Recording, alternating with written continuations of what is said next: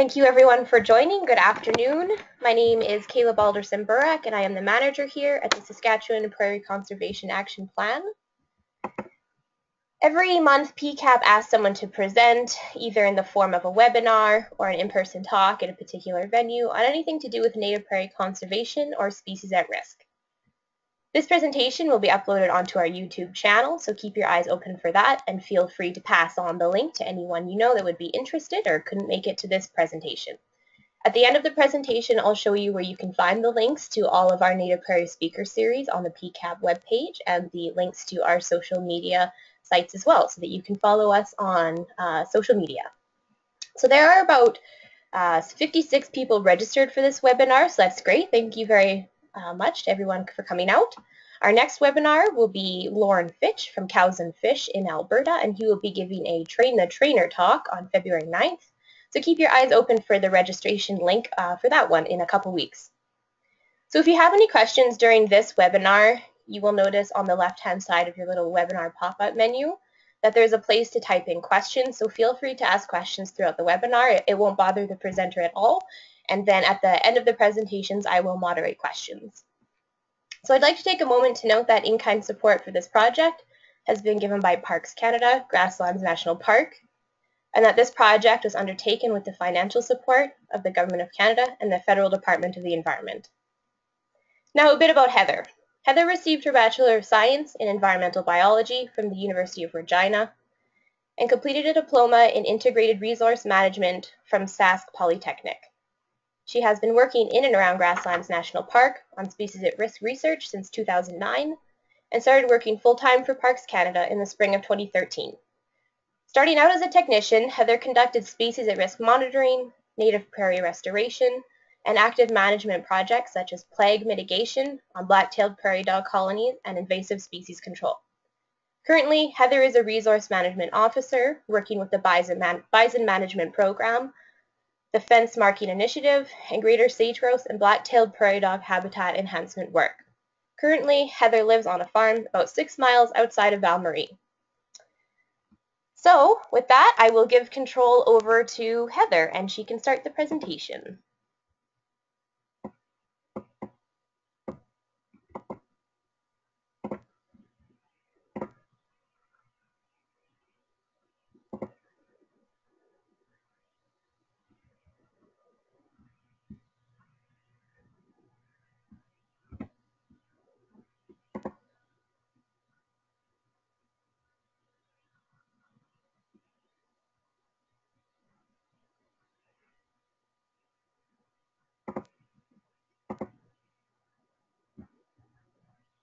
All right, I can see your screen, Heather, but you might have yourself muted. Awesome. Unmuted. All right, Can you hear me now? Yeah, for sure. Thanks, Kayla. Thanks for everybody for tuning in. I just wanted to give everybody a heads up as well that when practicing this presentation, I found that there was a delay in our internet, and so there is about an 8-second delay between slides. I'll try to accommodate it, but if not, we'll just have to take an 8-second break between slides. So this presentation is on Grasslands National Park's effort to reduce fence-related wildlife collisions. I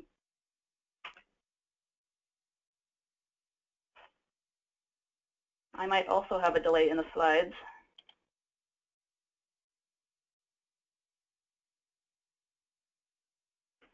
So Grasslands National Park is located in southwest Saskatchewan. That's the 2 green blocks at the U.S. border there. It's an hour-and-a-half south of Swift Current. It's one of the 47 Canadian national parks and one of only 2 national parks in all of Saskatchewan. It's the only park in all of Canada that represents the mixed grass prairies. The park is a mixture of upland grasslands, valley grasslands, shrublands, eroded badlands, and riparian communities. This diversity of habitat is why you can find over 20 species at risk within the park. For many species at risk, this is the northern edge of their range. So Grasslands National Park consists of 2 blocks of land separated by 26 kilometers. We simply refer to them as the East Block and the West Block. The West Block is currently 500 kilometers squared, which is about 193 sections of land. The East Block consists of about 265 kilometers squared, so it's about half the size of the West Block, and about 102 sections of land. The Frenchman River flows through the West Block, and the Rock Creek and its tributaries flow through the East Block, and both of these river systems flow into the Milk River. The Park Management Plan states that parks lands will be restored using an integrated restoration approach for cultivated lands and areas dominated by exotic grasses.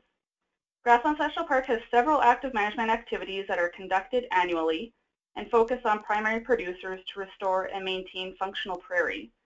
These are some of the examples of our active management activities. So for prescribed fires, Grasslands National Park will use fire to remove dead vegetation and litter. We're going to increase nutrient availability, and burned areas are preferentially grazed by ungulates. We also want to increase habitat diversity. We have a revegetation program which focuses on previously cultivated fields.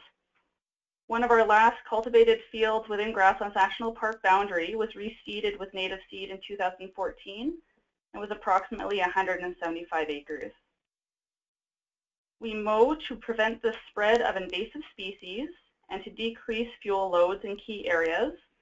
These areas are around campgrounds, trails, important infrastructure, and heritage buildings. We do end up spraying within the park when it's necessary to use chemical to control invasive species. Such invasive species are leafy spurge, common burdock, and crested wheatgrass. And finally, grazing. So we have both domestic cattle and bison grazing within the park. And we use grazing to achieve some of our ecological objectives.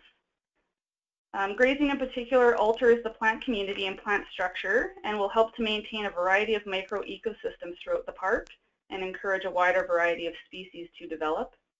We currently have grazing in both the west and east block of the park, although our bison grazing is currently limited to the west block.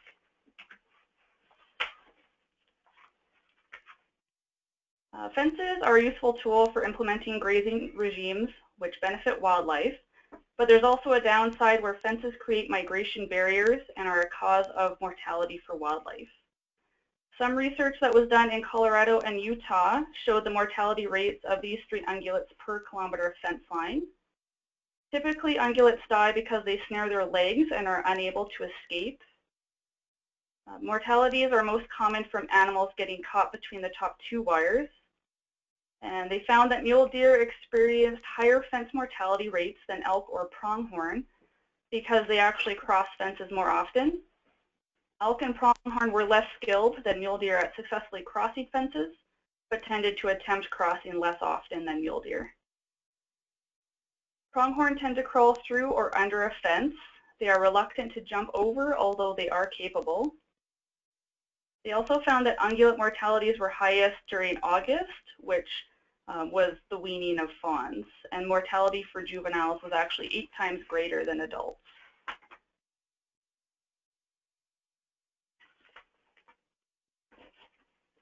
Stevens studied avian collisions foresthesis and found that 77% of collisions with fences in Idaho was actually sage growth.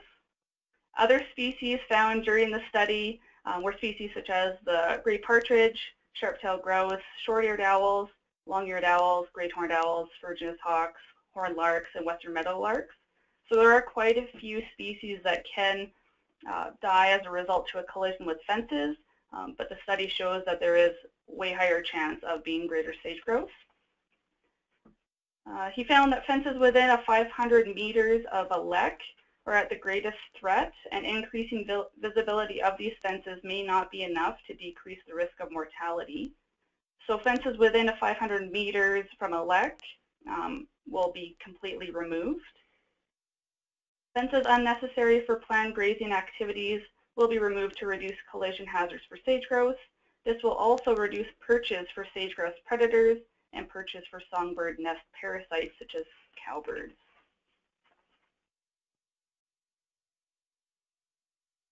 Principal goals for Grasslands National Park and grazing is to have a variation in grazing over time and space. We want to complement what is happening outside the park. We want areas of the park to be grazed lightly, moderately, and some left rested. This will hopefully increase the diversity of wildlife habitat within the region. This is one reason why bison grazing was reintroduced to a section of the park. Bison herds are not as common outside the park as domestic cattle. We want to minimize permanent fencing and try to eliminate the risk entirely where possible. We want to ensure that fences that are needed for grazing are wildlife friendly. That means that the top 2 wires are barbless, which make them safer for ungulates to cross over, and the bottom wire needs to be 18 inches off the ground so that pronghorn can cross underneath. We want to be following greater sage-grouse best management practices. This includes no intensive grazing before July 1st, and that fences are marked to enhance visibility.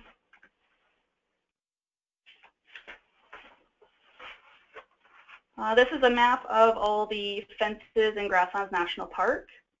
I've also overlaid the road network so you can see kind of the fragmentation within the park. We have a total of 550 kilometers of fence in varying conditions. Our perimeter fence and our bison pastures are constructed of wooden fence posts that are 5 bars. The top are 5 wires, but the top 2 are smooth and the bottom is 18 inches off the ground. Roads traveling through the park are adding to this fragmentation. A few of these roads are graveled. The majority of them are 2-track trails. One thing that is missing off this map that I wanted to add are the power lines. So that's just something else there that would be a cause of collision mortality but hasn't been added to the map. We have 3 ways to mitigate the impacts of fences. So the first one is removing fences. This is a 100% reduction in collision risk. We have a target to remove at least 8 kilometers of fence per year. Another mitigation is the let-down clips, or it's a way to temporarily have a fence put up and you can take it down at times when it's sensitive. I'll explain that in a bit more detail in upcoming slides. And then we have fence marking. This is used when the 2 other options aren't feasible. We need that fence to be up year-round. It's a permanent fence, but we want to increase the visibility. And we also have a target where we want to mark at least 16 kilometers of fence per year within the park. Fence removal in the West Block. So far we have our fence removal in the West Block. So far we've removed at least 6 kilometers of fence. The majority of our interior fences in the West Block are within newly acquired lands, which are being leased out for grazing. One of the challenges is that we need to accommodate the grazing that's happening by the lessees, so we need to work with them to determine which fences are not needed for grazing and can be removed. In 2015, our fences were a combination of old stackyards, fences in poor condition, but they were within or adjacent to the shrubland communities. Fence removal in the East Block. We've removed about 35 kilometers of fence. 5.2 kilometers was removed in 2015 and approximately 30 kilometers was removed in 2014. Some challenges when trying to do fence removal is trying to find staff or find contractors that are available to do this. In 2015, within the East and West Block, we actually managed to remove 3 kilometers more than our target. The let-down clips were installed between the parkland and a neighboring landowner on approximately 2 kilometers of fence line. This gives land managers the ability to take down the fence during high-risk periods, for example, when sage-grouse are congregating on leks. It provides the ability to install the fence later in the summer when it's needed for grazing purposes. This isn't as ideal as removing the fence entirely, but it can be an option for decreasing impacts of fences on wildlife. You can see on the right-hand side the two different methods of attaching it to the fence posts. So on the wooden fence post, you can just screw those clips in. For the metal T-post, you can actually buy a hand tool that will let you crimp the clip around the post. One of the challenges is that you need to have either staff or the neighbor willing and available to take down and put up the fence, and management of this fence will be ongoing. Okay, into fence marking. We started marking fences back in 2012. Our target again is to mark at least 16 kilometers of fence annually. What we do to mark these fences is we install 3-inch pieces of vinyl siding to the top 2 wires of barbed fences. This will make the fence wires visible to wildlife. For each section of fence, which is approximately 16 feet, you need 8 pieces of siding, and you alternate between the white and dark gray. The idea is that the white markers are highly visible in summer and during periods of low light, and the dark gray markers are supposed to be visible during winter against the snowy background. Marking is limited to the top 2 wires of a fence, as many animals don't tend to fly or go underneath an object, so having the top 2 wires should be sufficient. And the reason why we go through this trouble is that there's been some research done back in 2012 that showed that marking fences actually reduced collisions by 83%. The study by Stevens et al. Actually recommends prioritizing fences within 2 kilometers of leks. As the distance from leks increase, the fence collision decreases. They found that collisions still occurred on marked fences that were within 500 meters to a lek. So those fences will actually be prioritized for removal.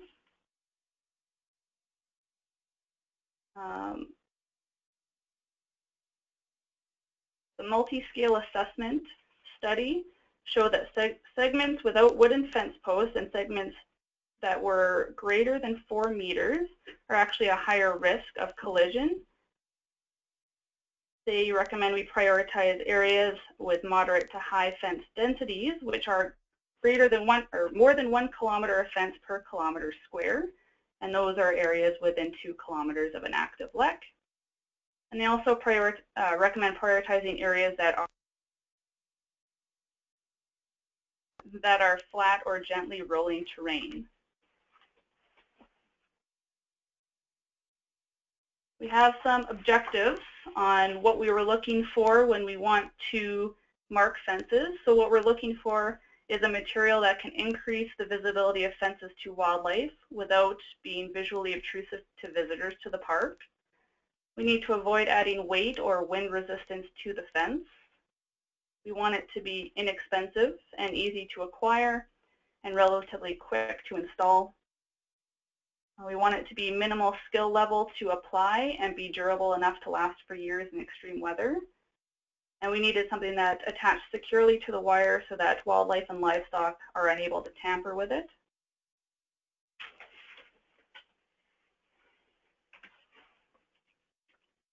Our solution was to use vinyl undersill trim siding. So we have white and dark gray. We found that you need approximately 1,650 markers per kilometer of fence, which is about 35 strips of this undersill siding.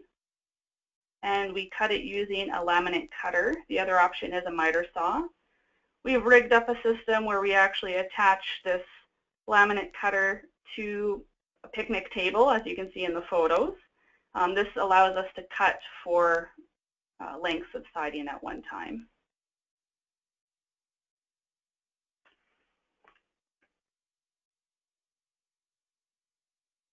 Some of the challenges that we've found with fence marking is trying to find a way to mark the smooth wire. So I was saying that we have the top 2 wires are smooth, but we've had issues with trying to install those fence markers. We put those flags on. In the bottom left photo, you can see those flags on the top wire, but we found that the next year when we went out there, there would hardly be any left, and some would be chewed off by wildlife, some would blow off, and some of them would just slide to the one side of the fence. It wasn't very effective at making the wire visible. So we're trying some other types of material. Some suggestions are PVC pipe, or trying to figure out some way with an adhesive to make those 3-inch pieces of siding stick to the top 2 wires. Something that we're still trying to work out, I guess. We found that they are time-consuming to cut and install. This is something that I guess is a challenge, but it's something that we'll just have to deal with, trying to find the time to cut them and install them. Timing is also an issue, so coordinating with fencing upgrades and replacements happening in the park. To be efficient, we don't really want to be marking a fence that won't be slated or will be slated for removal or upgrades. So it's trying to just coordinate with other staff members to figure out the future of a particular fence and mark it if we need to. This is a map of what we've marked so far in the East Block. Within the East Block and West Block, we've marked a total of 54 kilometers of fence. 7.7 of that was in the West Block, and 46.2 of that is in the East Block. So it was quite a bit of fence line. The way that we were able to achieve this was with our volunteers. They're some of our most favorite people. We've had the pleasure of taking out locals, tourists, high school students through the Prairie Learning Center. We've also had provincial and federal government employees come out and help. What we're looking for in our volunteers are people who are physically able to walk up to 2 miles at a time, and people who love the outdoors. We found that we can typically mark 1 mile of fence in 2 hours' time. Some of the challenges for volunteers could be carrying heavy bags of markers. Sometimes it is over long distances when we're trying to access remote areas. For 2016, we have a volunteer event in the works.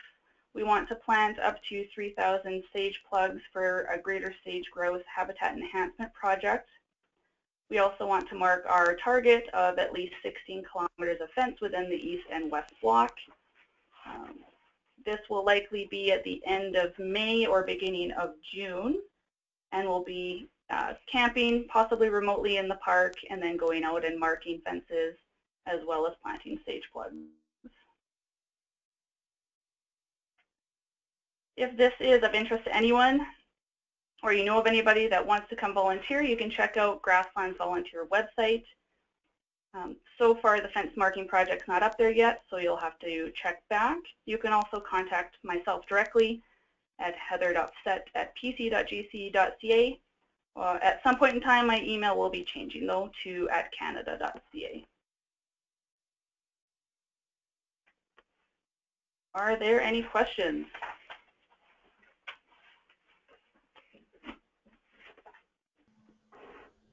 All right, thanks for that, Heather.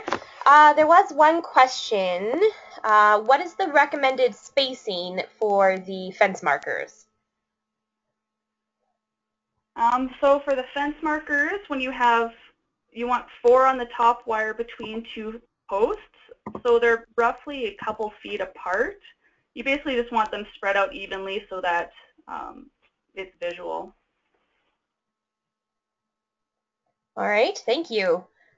If there's any other questions out there, I'll go ahead and show the links where they're posted, where our presentations are posted. And we don't have any other questions right now, but feel free to type in a question and I will look at it here after I show our websites. So this is our Prairie Conservation Action Plan website. So on the home page here, you can, if you go to the bottom, you can see that we have the links to our Facebook page, our Twitter account, and our YouTube page, and we also are on Instagram now at SKPCAP. And then if you go to Communications tab, and then Native Prairie Speaker Series, all of the presentations and all of the links are here. so that you can watch all of them on our YouTube page. So Heather's will be posted here in a couple days. And then while I have you, the website to our upcoming Prairie Conservation and Endangered Species Conference that PCAP is hosting, coming up fast, February 16th to 18th in Saskatoon. This is the website here, so you can go ahead. A full conference program is available now, which is very exciting. So you can look at the full program, the full schedule, see what kind of talks there are, and you can also register here. So it looks like I have a couple more questions now for you, Heather. How do you manage grazing distribution in areas you've removed fence from? Well, we have a project in the works where we're actually trying to remove a bunch of fence, and we will be moving the cattle around with horseback. There's also the option of, removing permanent fences, and then when we need to graze an area, we can put in temporary electric fence. So we're still, managing the distribution of cattle on the landscape, but we're trying to minimize permanent fencing. Okay, awesome. Good, we've got a few questions now. Kinsman Enterprises in Prince Albert will cut the siding into 3-inch lengths for a very reasonable cost. It's a good tip there, I guess, if anybody is interested in that. That is very interesting. I would recommend they send myself an email, please.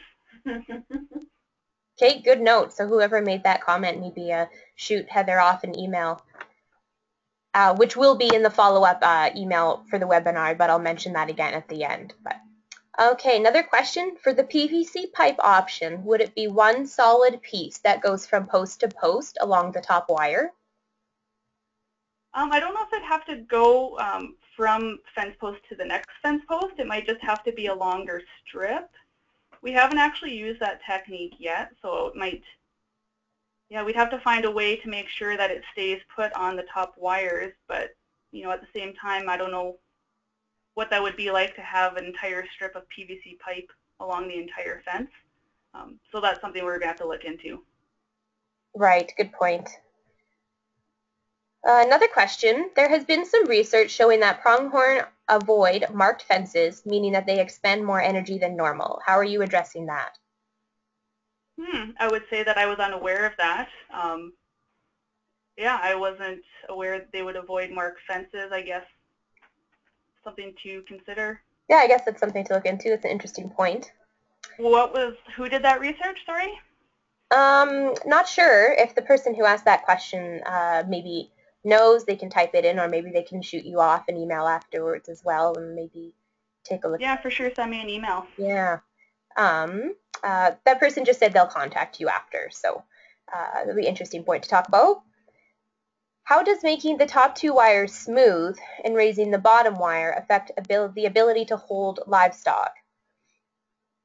Having the top 2 wires smooth and the bottom one smooth, we haven't had any issues with livestock getting out. Yeah. Okay. I think as long as we have those barbed wires in the middle, we don't, the bottom wire being smooth is still low enough that we don't have calves sneaking out. Right. Because, I mean, by the time the cattle get in there to graze, the calves are quite a bit bigger. There could be an issue, if cattle are trying to push on the fence or rub on the fence. We do find that smooth wire can, break easier just because cattle are rubbing on it more because it doesn't have any barbs on it. But I find by having that second one from the bottom barbed that we haven't really had any issue keeping livestock in. Okay. Another question, as bison require different fencing than cattle, are there any differences between the mitigation plans on the 2 fencing types? The mitigation is the same. The fence is somewhat different. So for our cattle, we don't require the 5-wire fence. It doesn't need to be as high as for bison. Yeah, but we still like to mark them.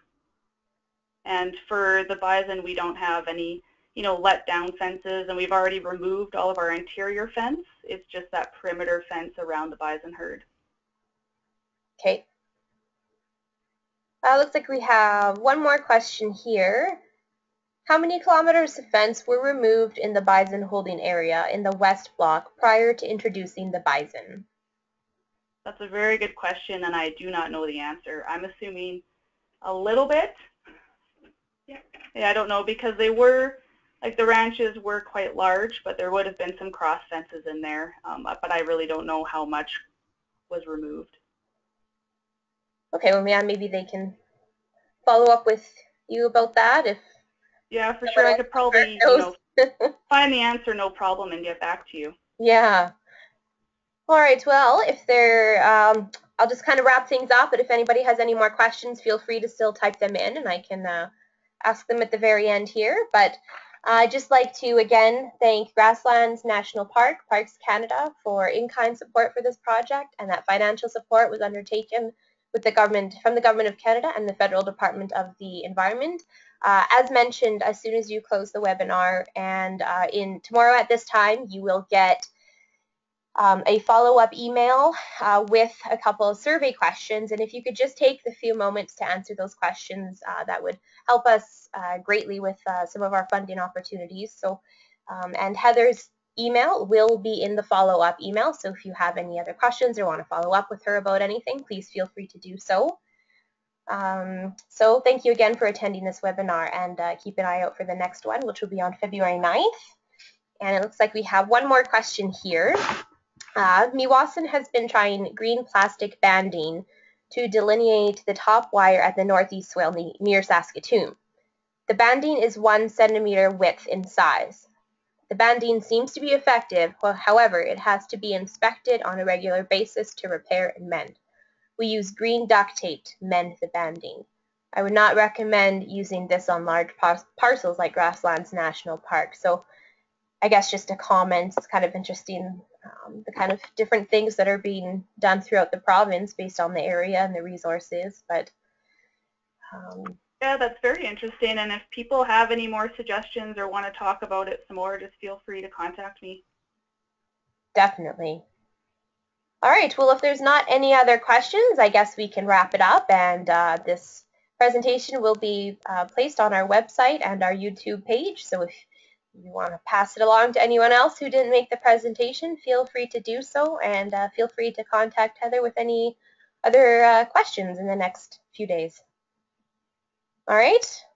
Okay, well, I don't think there's any other questions, so thank you very much for the presentation, Heather. It was very interesting. I think we all learned something. Well, thank you, Kayla. Okay, thank you for everyone for joining. Have a good day. You too.